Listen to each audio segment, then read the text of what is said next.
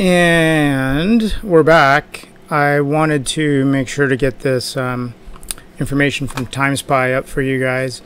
And so what we're looking at here from TimeSpy are the results of running this benchmark. The graphics score is not going to be the greatest, okay, because really we're running an RX 580, which isn't the greatest video card in the world. But like I told you guys, I am not a gamer. I pretty much do a lot of productivity stuff. My kid, on the other hand, is a gamer, and so I've got to build him a rig that works pretty good. He used to just be on an iGPU, so he's got to be happy for whatever he's got right now. That sounds kind of bad. Basically telling him to deal with it. So, graphics score 864, right? Main thing we want to pay attention to is that CPU score, because we're running 10 cores, 20 threads. 8014 is the CPU score. In TimeSpy, 997 is the composite score that we had.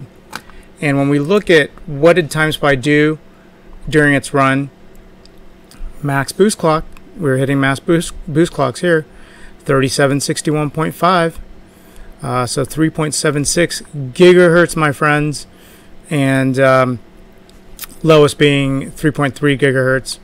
Although Core 5 went down to 1367, like it went to sleep or something. Anyways, let's see what this looks like online. What does it mean when you're online?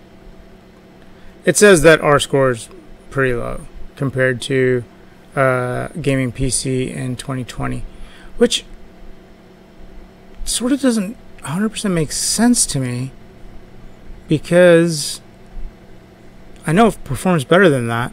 So this thing's not built for gaming. This thing's built for productivity. I know I sound like I'm making excuses, but TimeSpy is a program that must run some instruction sets that are more modern. Maybe that's why the AMD rigs that I have upstairs are much more favorable. But I thought I'd run a gaming benchmark anyways, just so you guys could see it. And so that's what it runs in a gaming benchmark. Thank you, and watch the previous video and you can see how to overclock a locked Xeon processor.